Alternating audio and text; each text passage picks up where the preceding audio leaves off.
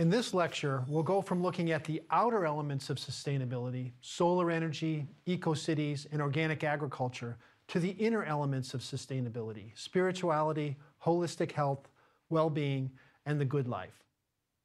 Sustainability is about connection, how sustainable systems for energy, food, water, and buildings relate. In sustainable systems design, resilience emerges from the number of connections between elements, not the number of elements in the system. We've seen how everything is connected in space and time by the great cycles of air and water movement on the Earth, driven by the sun. But there is a deeper level of connection. If you look at the writings of the early leaders of the sustainability movement, they often talk about an underlying unity that is at the root of the surface diversity of the universe. Here's a quote from Masanobu Fukuoka, author of One Straw Revolution. "One thing is all things. To resolve one matter, one must resolve all matters. Changing one thing changes all things." And here's one from Ralph Waldo Emerson, often considered to be the founder of the conservation movement, a precursor to the modern environmental and sustainability movements. "Every particular in nature, a leaf, a drop, a crystal, a moment of time, is related to the whole and partakes of the perfection of the whole." Houston Smith, one of the founders of the field of religious studies, saw that the world's wisdom traditions were linked by what he called perennial philosophy. Smith suggests that a common element of the world's religions is the understanding that the divergent outer aspects of life emerge from and are connected at a common source, which he and the writer Aldous Huxley called the divine ground. Others call it being, source, or pure consciousness. Smith found that another experience common across cultures is the direct experience of this underlying unity at the core of human consciousness, sometimes in the beauty of nature, sometimes during prayer, and sometimes during meditation.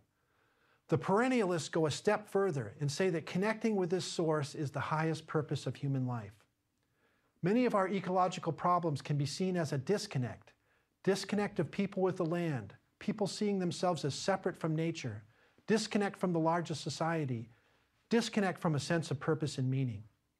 Huxley, Smith, and the other perennialists suggest that the primary cause of all these disconnects is a disconnect with our own inner nature being.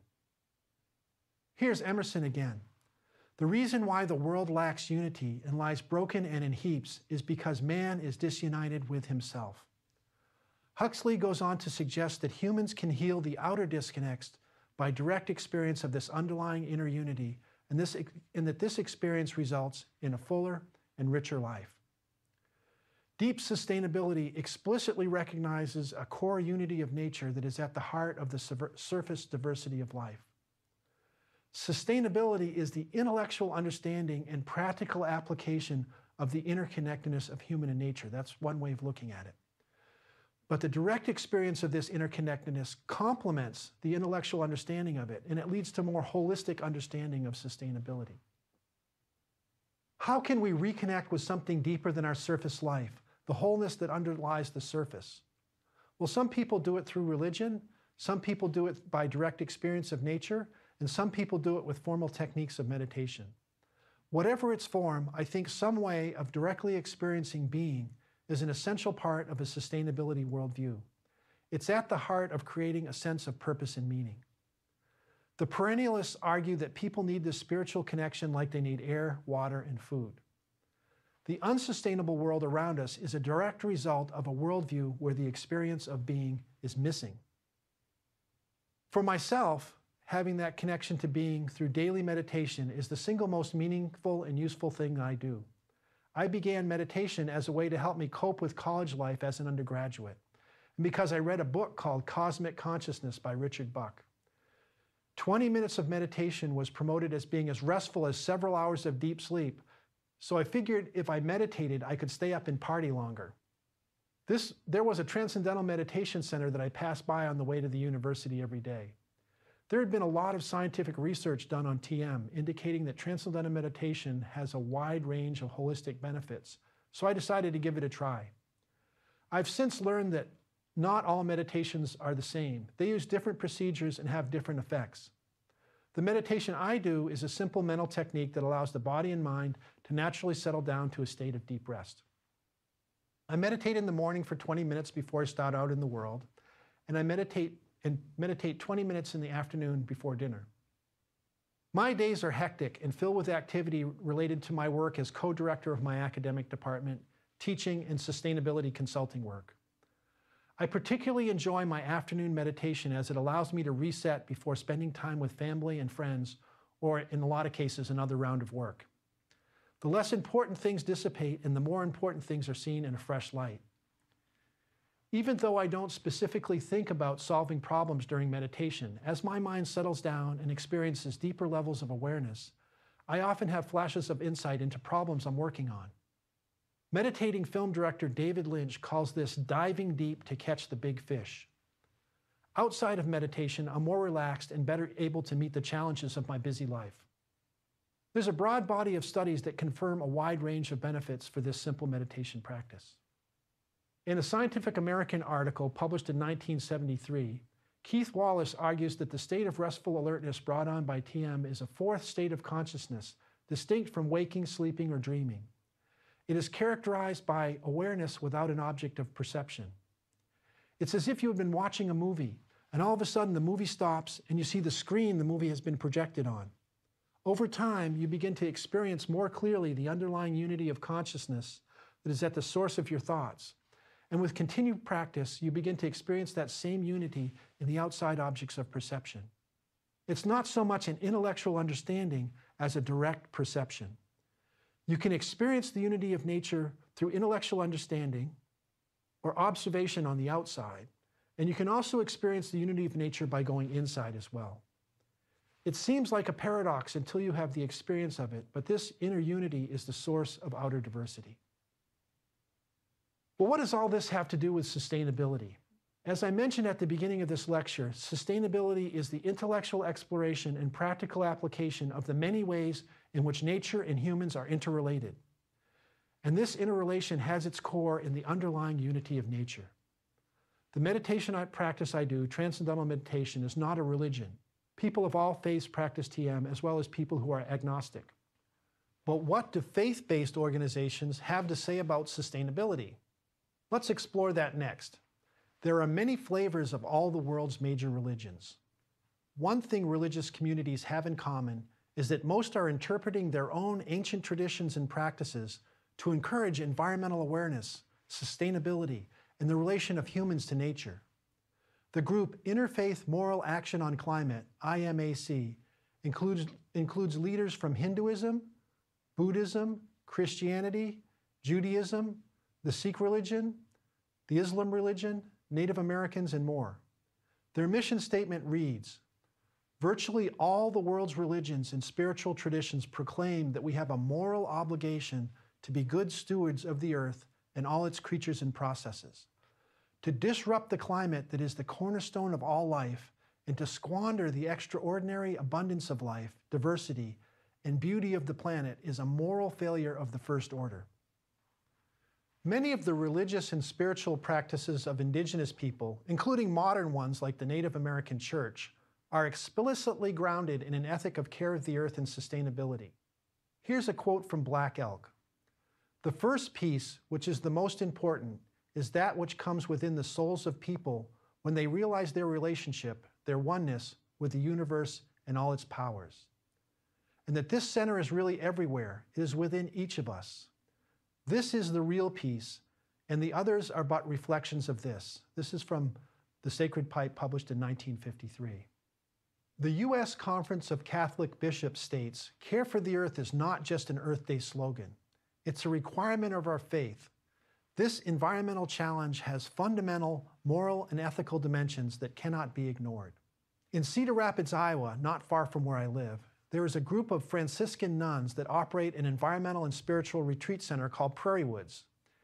It uses a wide variety of sustainable technologies, including passive solar building design, straw bale construction, solar hot water, and organic food production.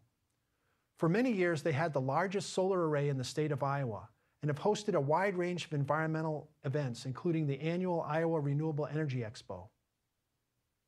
In the U.S., the Christian tenet of stewardship is seen in a concern for the environment and sustainability. Many work to educate against excessive consumerism. Churches operate a lot of buildings and vehicles. By implementing energy efficiency strategies, they can use the money saved to further their spiritual and environmental missions. Christian communities all over the U.S. are centers for organizing environmental initiatives, including energy efficiency, solar energy installations, and conservation and stewardship initiatives. Interfaith Power and Light works with congregations nationwide on energy efficiency and renewable energy policy initiatives.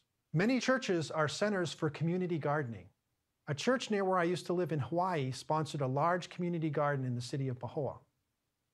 In Islam, core environmental concepts include a belief that all things in the world are related to each other, that balance in nature must be maintained or restored, and the fruits of the earth may be enjoyed, but its resources must not be wastefully exploited.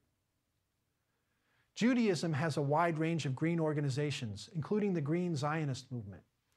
Jews observe an annual New Year of the Trees holiday with tree planting and other ecological efforts, and celebrate by eating grapes, figs, pomegranates, dates, olives, and the grains of wheat and barley.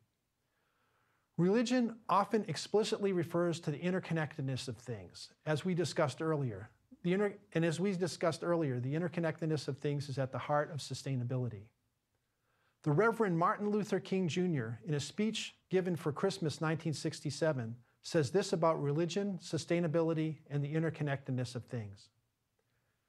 It really boils down to this, that all life is interrelated.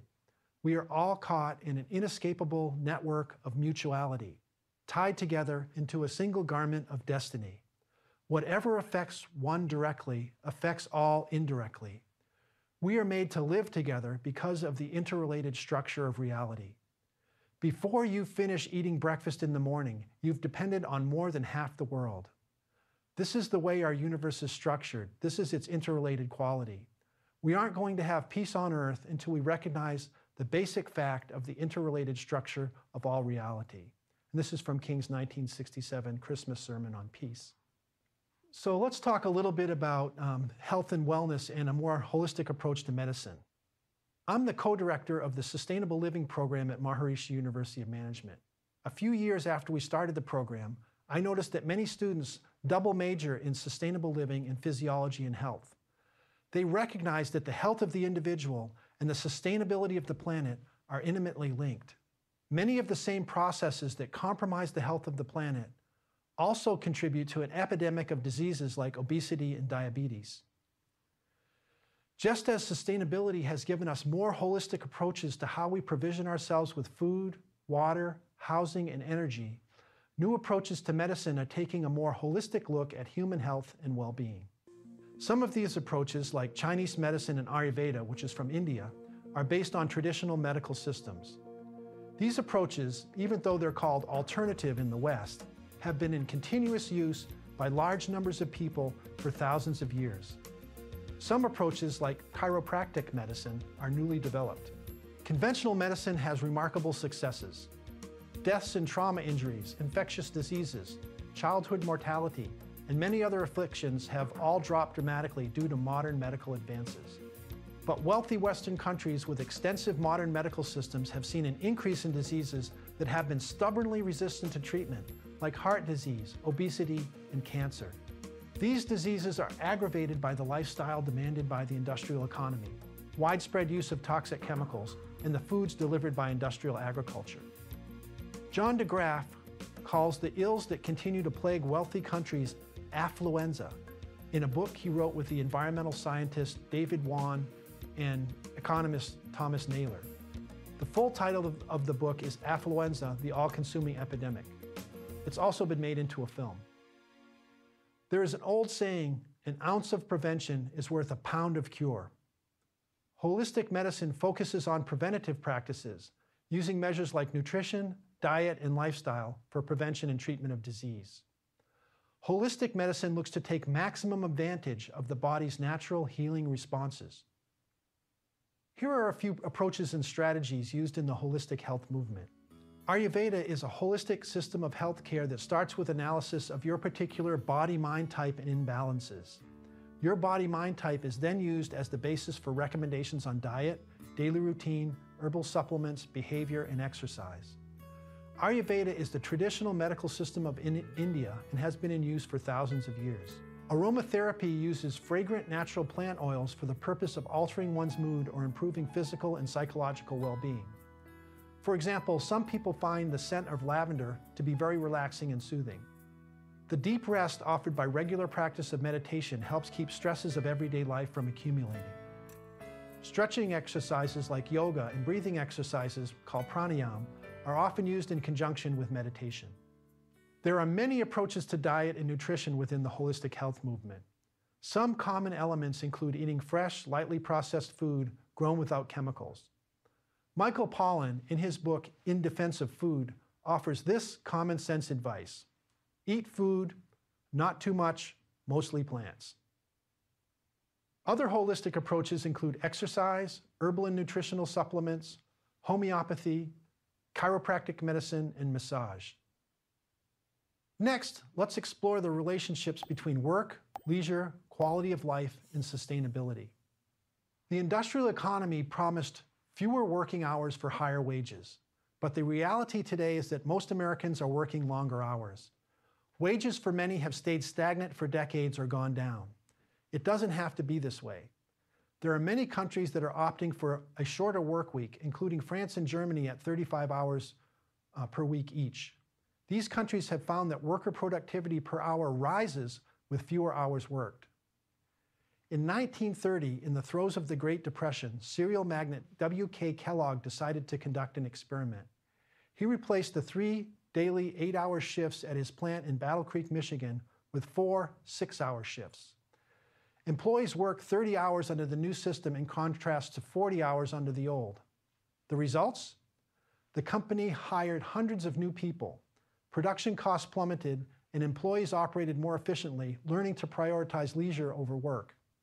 Productivity was so high that Kellogg was able to pay roughly the same wage for the 30-hour week as was paid for the 40-hour week. And vestiges of this system remained in place until 1985. My wife is from France, and the French have a well-deserved reputation for seeing more to life than work, for putting the workday in its proper place.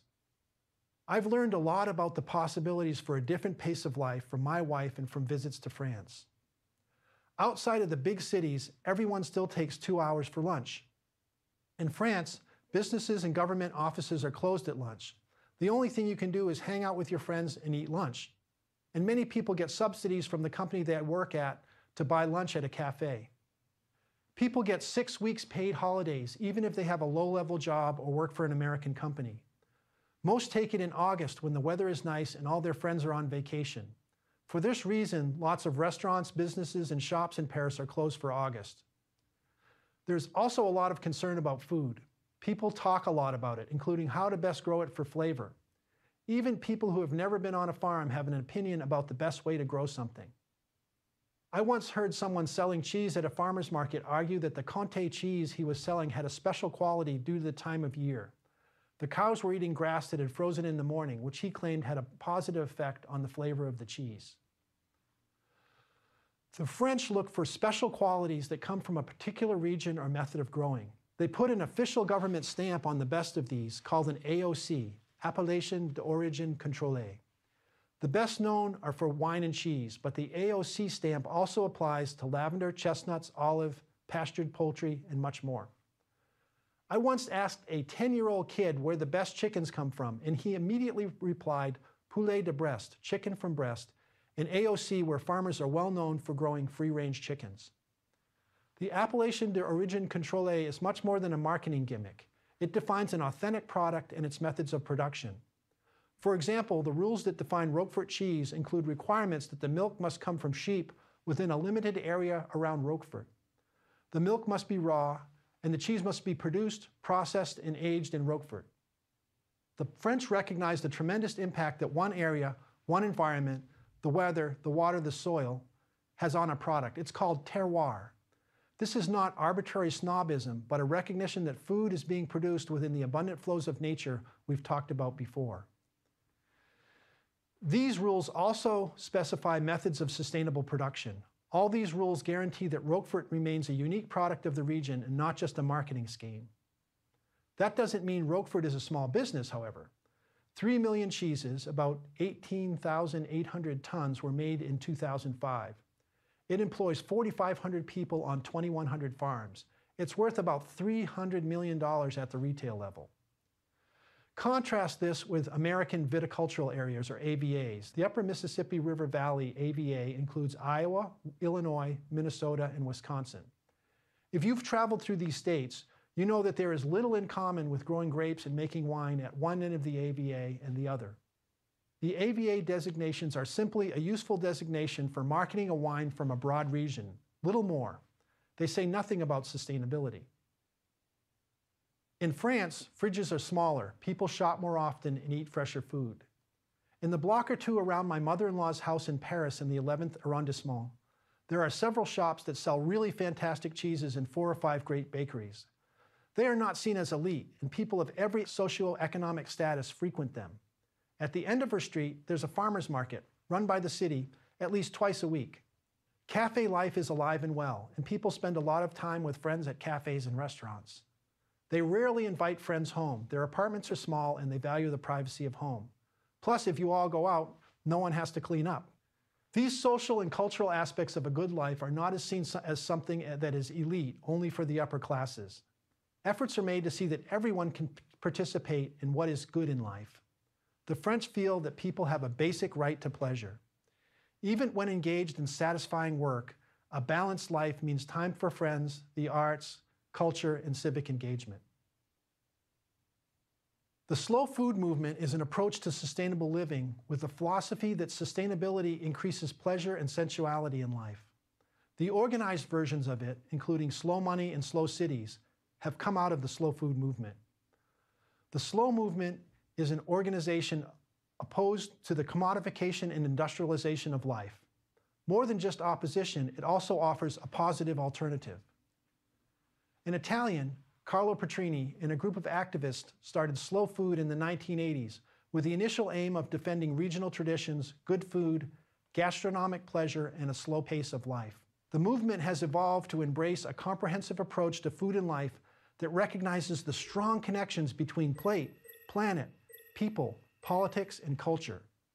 Today, slow food represents a global movement involving thousands of projects and millions of people in over 160 countries. Slow food even has a university, the University of Gastronomic Sciences, founded in Bra, Italy in 2004 by Petrini. In 2008, Petrini was named one of the 50 people who could save the planet by the British newspaper The Guardian. In the US, slow food is sometimes confused with an elite approach to gastronomy that involves eating only the most expensive and rare of foods, indifferent to where the food comes from and the social and economic conditions of the farmer. In contrast, here is Petrini's definition of eco-gastronomy, which I repeat from an earlier lecture. I like to know the history of a food and of the place that it comes from. I like to imagine the hands of the people who grew it, transported it, processed it, and cooked it before it was served to me. I do not want the food I consume to deprive others in the world of food. I like traditional farmers, the relationships they have with the earth, and the way they appreciate what is good. The good belongs to everyone. Pleasure belongs to everyone, for it is human nature. One of the advantages of my work with sustainability is that I sometimes get to meet my heroes. Here's a picture of me with Carlo Petrini at Slow Food Nation, a national slow food celebration held in San Francisco in 2008. 50,000 people attended. Does the slow food philosophy of buying fresh and local always cost more? Well, let me tell you a story about how we dramatically increased the amount of local food in the university dining service where I work. Although the main purpose of the project wasn't saving money, we ended up saving thousands of dollars per month over the extra overhead by buying locally. Many local farmers grow to standards that meet or exceed the national organic standards, but can't call their produce organic because they do not want to pay for or go through the effort of certification. Some are Amish farmers who feel that organic certification involves too much red tape. Our goal in the project was to begin to develop long-term relationships with farmers we trust and that trust us.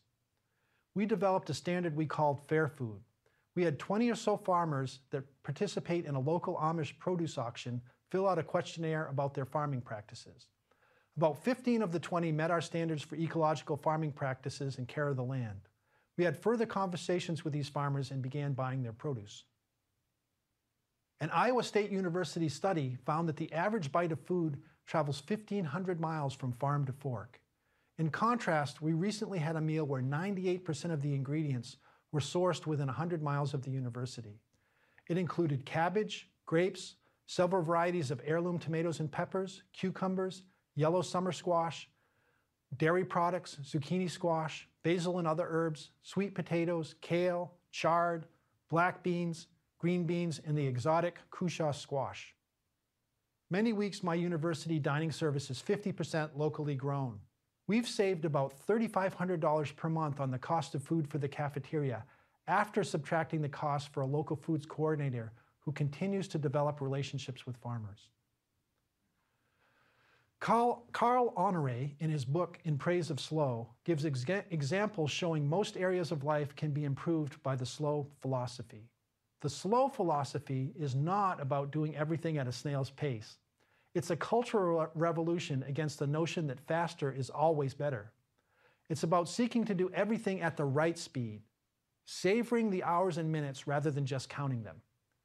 Doing everything as well as possible instead of as fast as possible. It's about quality over quantity in everything from work to food to parenting.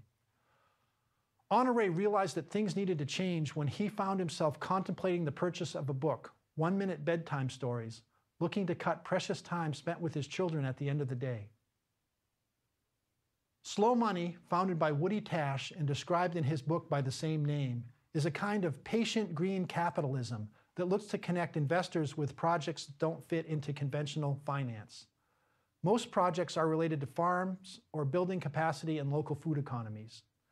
Securities laws that make it easy to invest in a shopping mall halfway around the world make it almost impossible to invest in smaller local projects.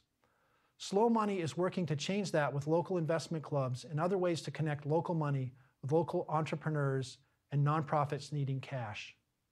The Maine-based No Small Potatoes Investment Club has generously agreed to put all of its agreements and research on legal structures for local investing online. Check out their website if you'd like to find out the details of how local investment clubs can work. Although it's not often seen in this light, I think slow food, with its emphasis on a better way of life, has the potential to be one of the most powerful sustainability and environmental organizations in the world. So far in this course, we've been discussing the outer aspects of sustainability. Earlier, we discussed how everything in the world is connected on the outside, how sustainable approaches to food, energy, water, and building are interrelated, how the economic, social, and environmental elements of sustainability are related. Sustainability is the intellectual exploration and practical application of this connectedness. In this lecture, we've changed our approach and explored connectedness from inside to outside. We looked at some inner dimensions of sustainability, sustainability and spirituality, sustainability and holistic health, and moving away from an industrial era mindset with a slow food movement. In addition to the theoretical and practical aspects of connectedness, there is an experiential element. Humans can directly experience the essential oneness of nature through spirituality and through observation in nature. You can even make it part of your daily routine with meditation. Sustainability is about creating a fundamentally better and more satisfying quality of life.